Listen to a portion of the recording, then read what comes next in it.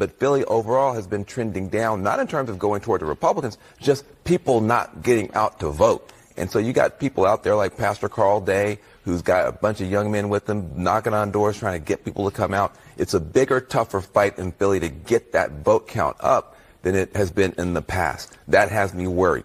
The other thing that has me worried is that the Jewish vote in the suburban areas, Biden won the Jewish vote by 70%, 70-30 last time. Some polls show Kamala at 50-50.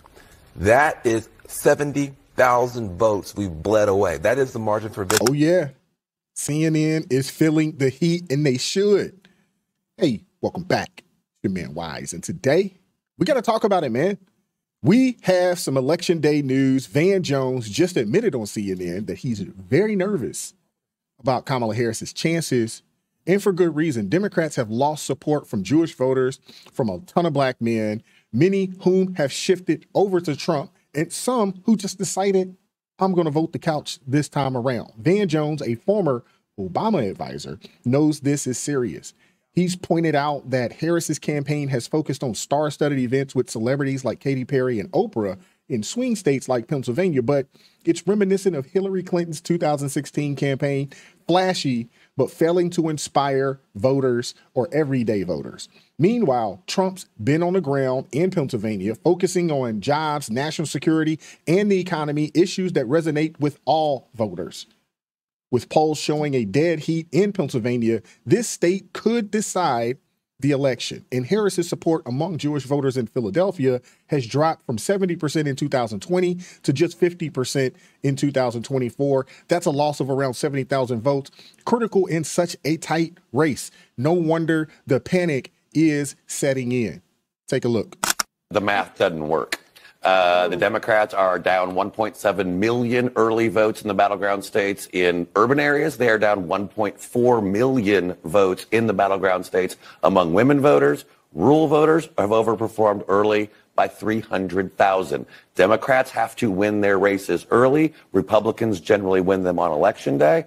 And the margins don't add up right now for the Democrats in any of these battleground states. The margins just aren't there for the Democrats in these battleground states. This reflects a bigger issue within the party. A candidate who didn't even make it to Iowa in 2020, ex-Democrats like Elon Musk, RFK Jr., Tulsi Gabbard, and Joe Rogan rallying around Trump, and the lack of focus on real issues like inflation, crime, and the border.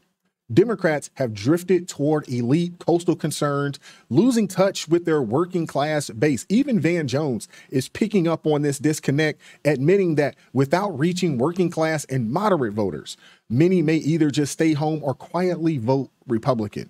I'm sensing that the enthusiasm and quiet Trump voters are with us this time around. We'll see if I'm right.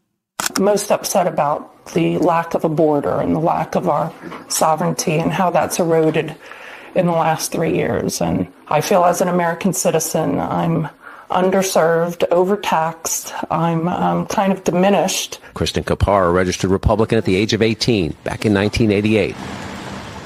The Philadelphia suburbs were red then, but Kapara is outnumbered in her Drexel Hill neighborhood now. We vote on different sides of the aisle, but we are proud Americans. The American flag is outside all of our homes, and so I'm very comfortable there. This is her New Jersey beach cottage. Lola and Taylor, her friendly labs. Push onto your left, there. And this is back in Delaware County, where Kapara teaches figure skating. She believes Trump will run stronger this year because of concerns about inflation, the border, and whether Harris is too liberal. Well, I think right now there's a very quiet Trump vote. He does have some bizarre behaviors, but at the end of the day, I feel he's patriotic, and I feel he loves this country and my version of this country a little more dearly than the other side. The suburbs settle close races here. Hey. It definitely seems like the so-called silent majority could be making some big noise today. We can only hope. But I got to say this. The Republicans this time around, they ran a good ground game, and that's what it's been about. It's been about direct engagement with voters. Trump has spent these last weeks rallying in small towns and connecting with people who feel forgotten. Unlike the Harris campaign's focus on glitzy endorsements, Trump's focus is clear and simple. He's talking about jobs, security, and the future of America. And I think that message is resonating. But don't take my word for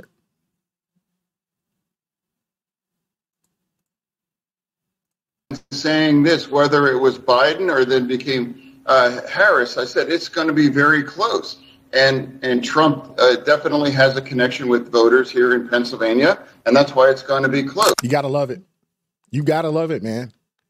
You love to see this right here, don't you? There's something in the air this time, guys. I'm telling you, I don't know, but there's a sense that the silent majority might be stepping up. Of course, you still got people like this. Today. I voted for Kamala Harris.